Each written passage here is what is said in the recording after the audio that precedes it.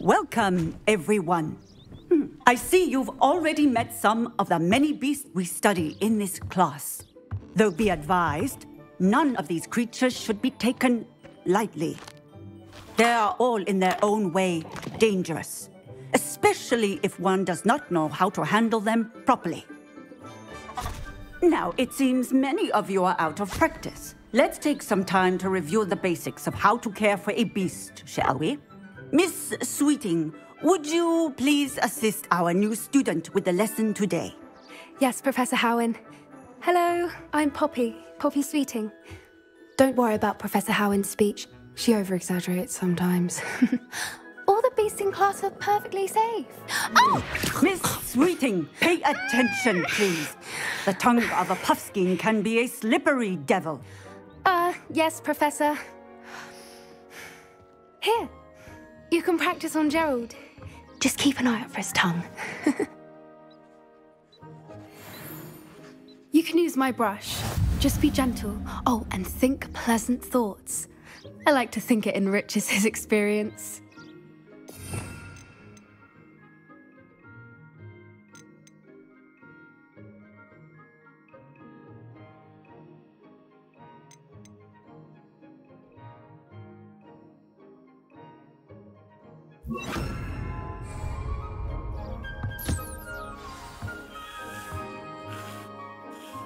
That's lovely.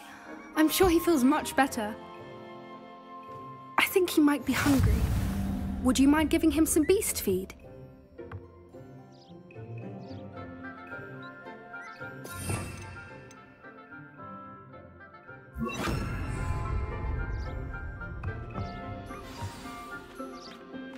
What do you suppose the pellets taste like to Gerald? Pudding, I like to think. I think we can safely say that Gerald likes you.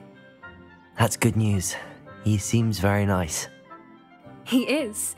Kindness is one of his best qualities, right after ambition. And cleanliness. Good work, everyone.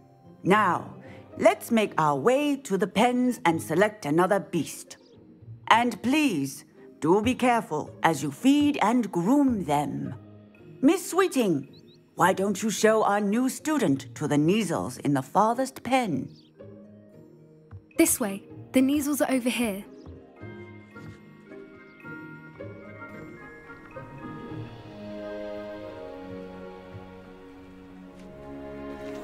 Oh, couple of Kneazle whiskers ought to get me a few canuts at least.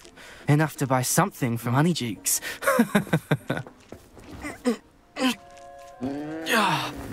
Stupid thing. What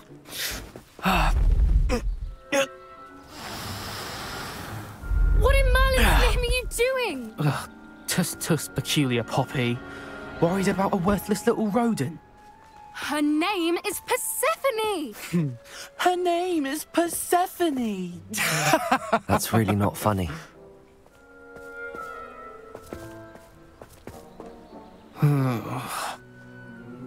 Let's go.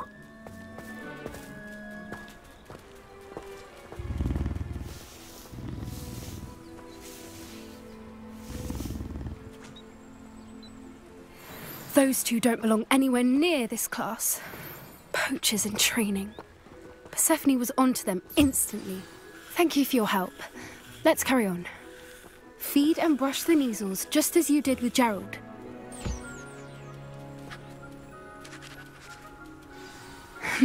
The Kneazles really took to you. They know a good egg when they see one. As do I. It appears our time has come to an end. Please close the pens and see yourselves out. Now, where is our new student? Ah, there you are. I would like a moment, please. Hello, Professor. You wanted to speak with me? I did. How did you find your first beasts lesson? It was wonderful.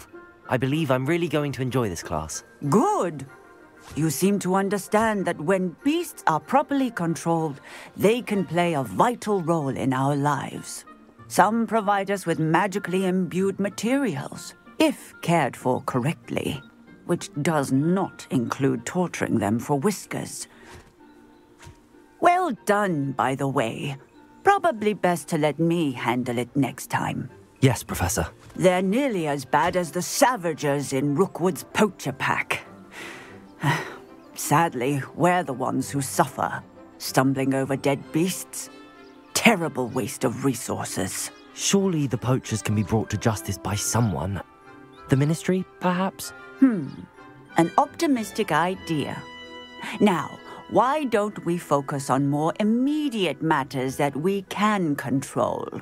Professor Weasley has asked that I prepare some assignments designed to help you catch up to the other 5th years. Be on the lookout for my owl. Meanwhile, I also encourage you to study as many beasts as you can on your own time. Psst, psst. Over here. Do you need something, Poppy? Thank you again for saying something to those brutes so that I didn't have to. You were an augury at noon in the desert. I certainly hope that's a good thing. It's something my gran and I say. It means that something or someone is a welcome surprise. At least, that's what we decided it meant. I couldn't stand there and watch them harm the poor thing. We're of a similar mind. Actually, in light of that, there's someone I'd like you to meet in the forest. You've intrigued me. Very well. Lead the way. I'd hoped I would.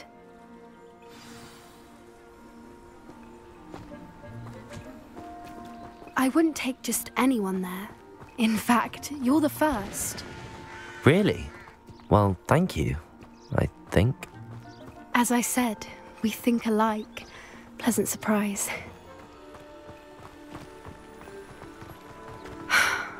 Quite the weather we're having, don't you think? Poppy, where are you taking me? It really is much better if I just show you.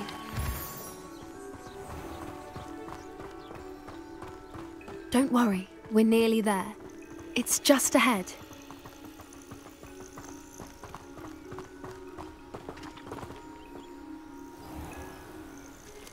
Stand back.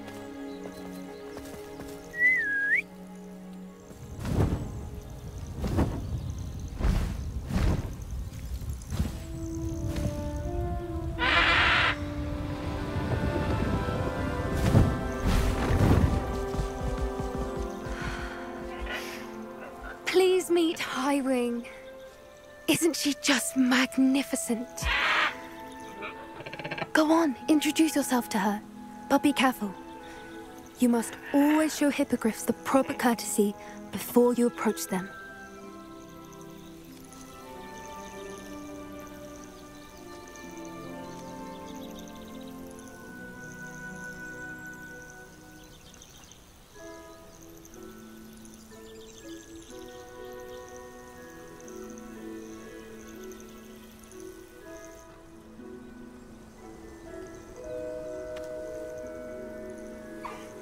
I knew it! I don't think I've ever seen a hippogriff take to someone this quickly. You can feed and brush her if you'd like. I come and check on her every once in a while. Bring her pasties, tell her what's going on in the castle. You wouldn't know from looking at her, but she's a dreadful busybody.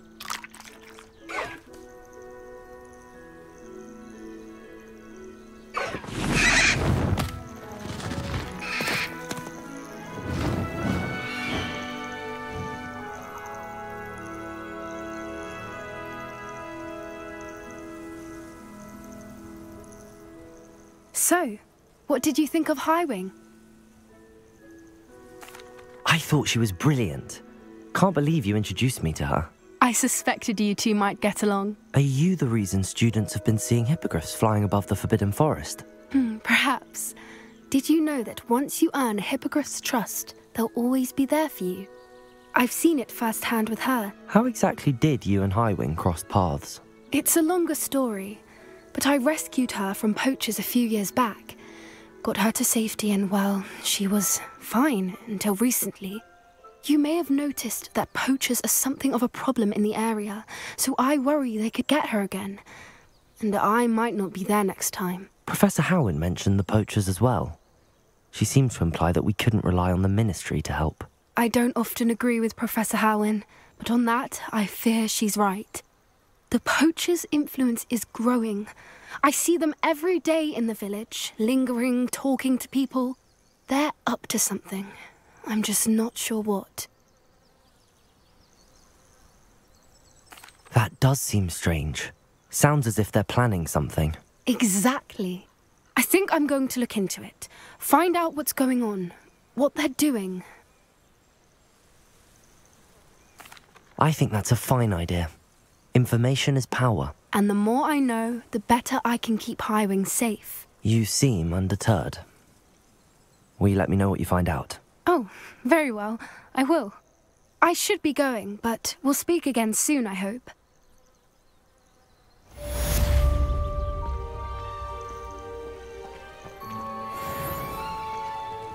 I hate to see a creature get put down like that. But trolls have no business.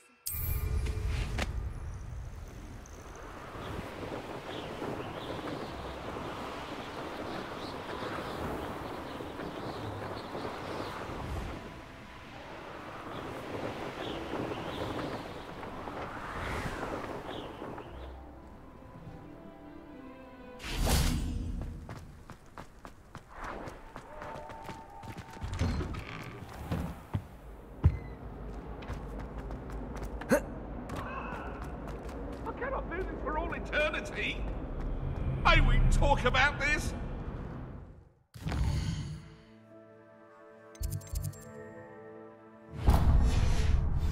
Let us keep our head.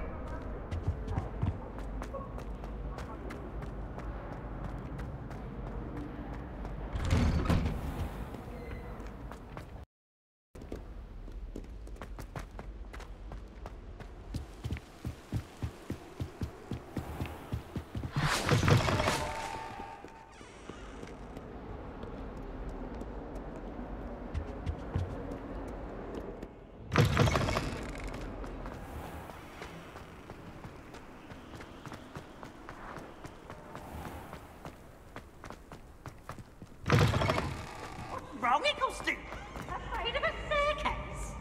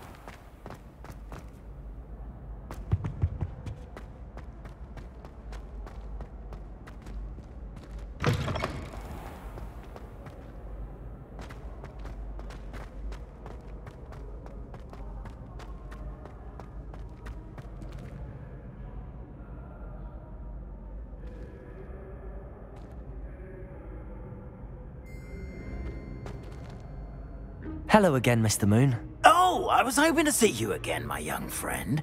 Gladwin Moon, Hogwarts caretaker, at your service.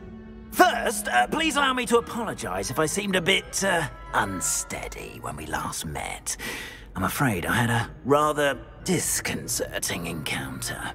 Although I hear your visit to Hogsmeade was even more eventful than mine. I suppose you could call it eventful. I certainly wasn't expecting a troll attack. Oh, of course not. From what I understand, the village was lucky you were there. In fact, my recent visit to Hogsmeade is the reason I was hoping to bump into you. I could use your help with something. Do you see that curious statue over there? Watch what happens when that light changes from day to night.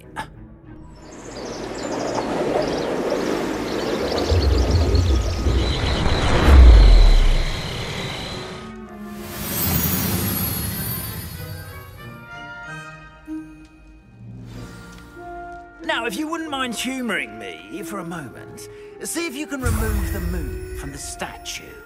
Ooh, odd little contraptions, aren't they? It seems the statue vanishes once the moon is removed. Which, incidentally, can only be done at night. Why don't you hold on to that one for now, and I'll explain more as we walk. Ever since that fateful day in the village, those curious statues have begun appearing about the castle. A fair number have been strewn around Hogsmeade. Someone, it seems, is trying to torment me.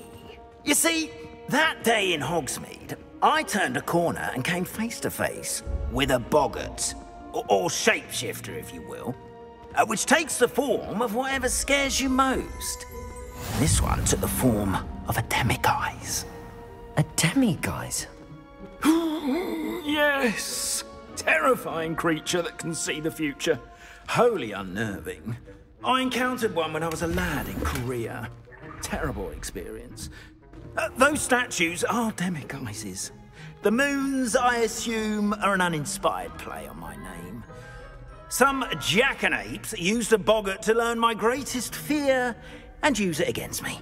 I have my suspicion as to the scoundrel or scoundrels responsible. It is my hope that they will slip up and reveal themselves as the statues disappear. That is why I need your help in removing the statues. Why me? A couple of reasons, frankly.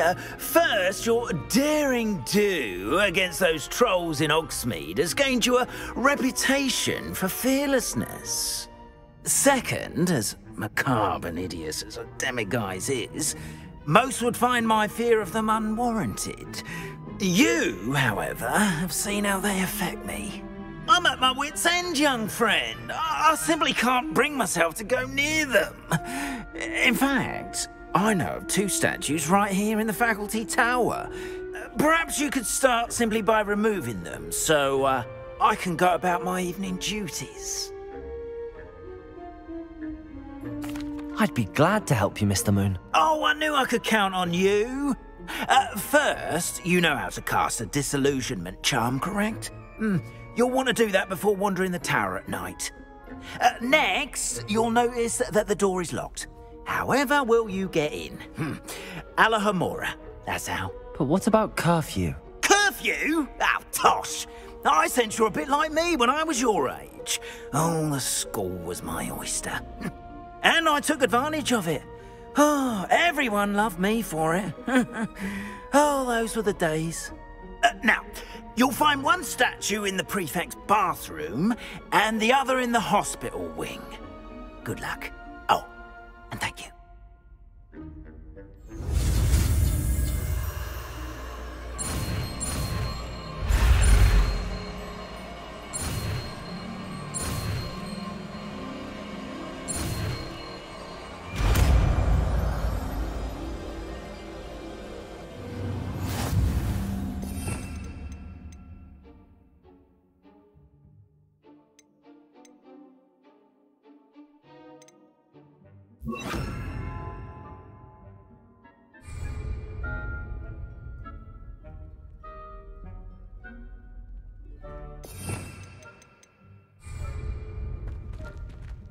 Alohomora.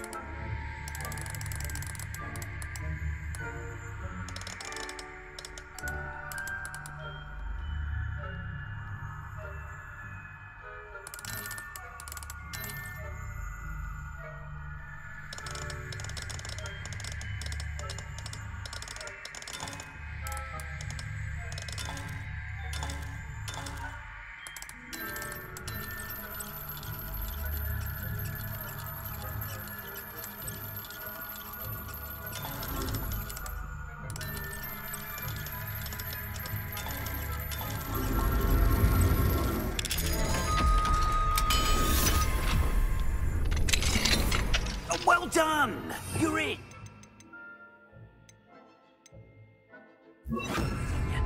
This is a restricted area of the castle, after all.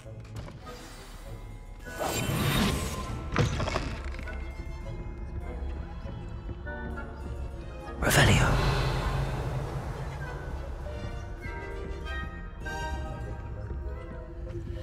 Hello, Hamora.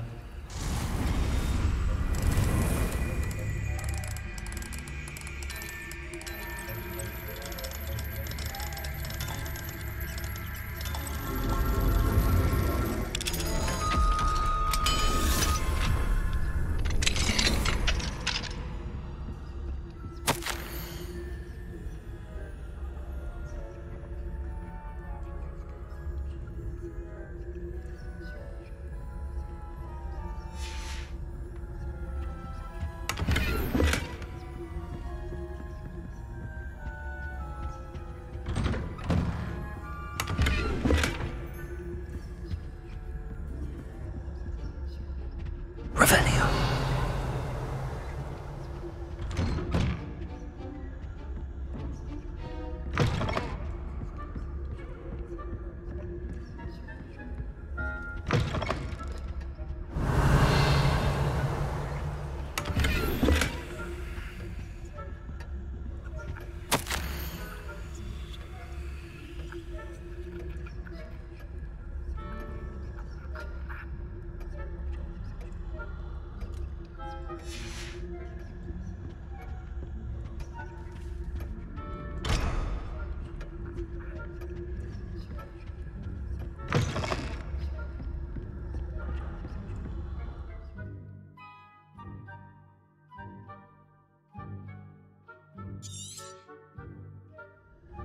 Revelio.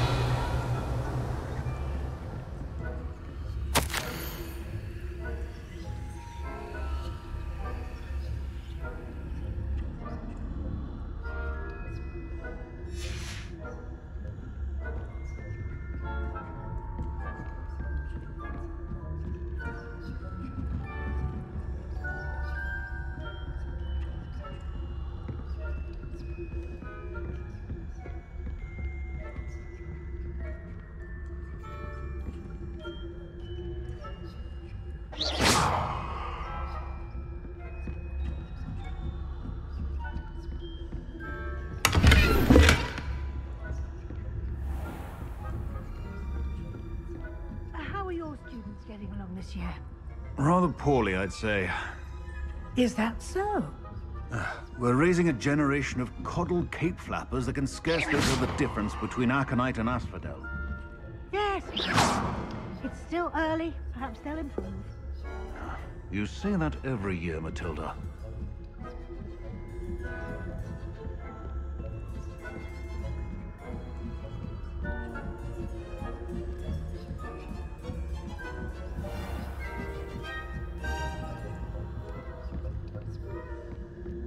This must be the prefect's bathroom.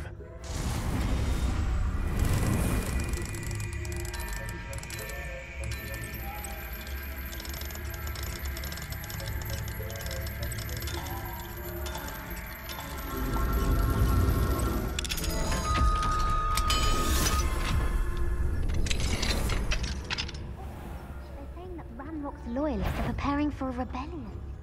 Brutes, always mucking about. Aloha Mora.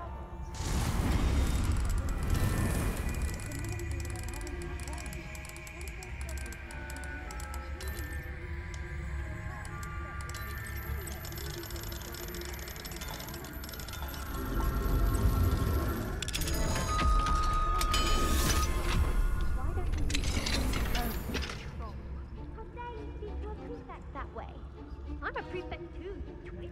That's it. 50 health points. You know you can't do that.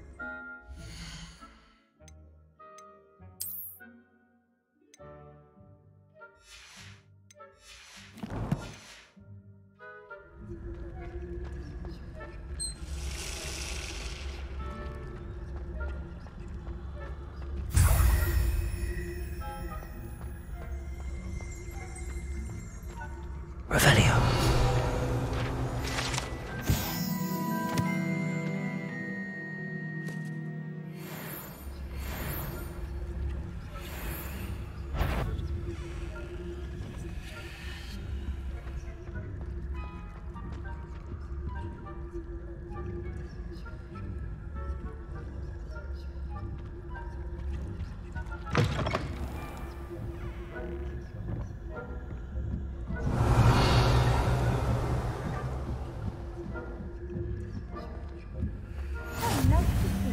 young friend. Students in the hospital wing on account of my venomous tentacle. Not at the moment, no.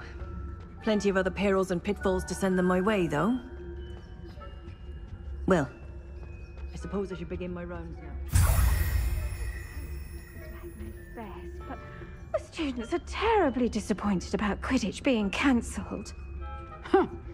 I had planned to bet a few galleons on Hufflepuff this season. Hufflepuff?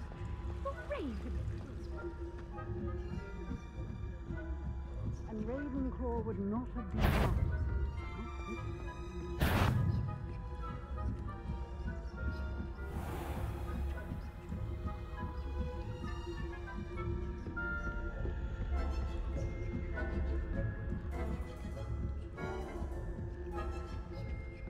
Revenue.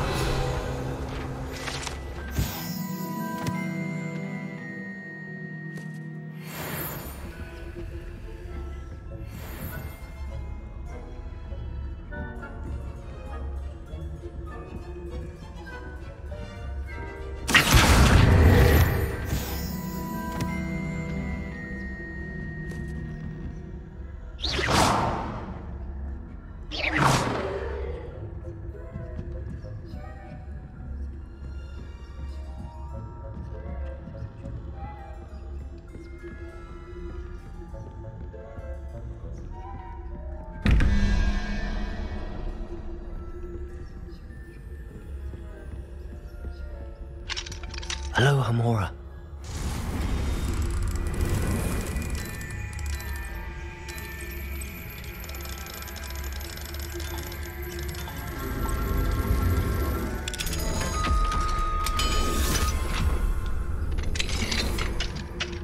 Revenue.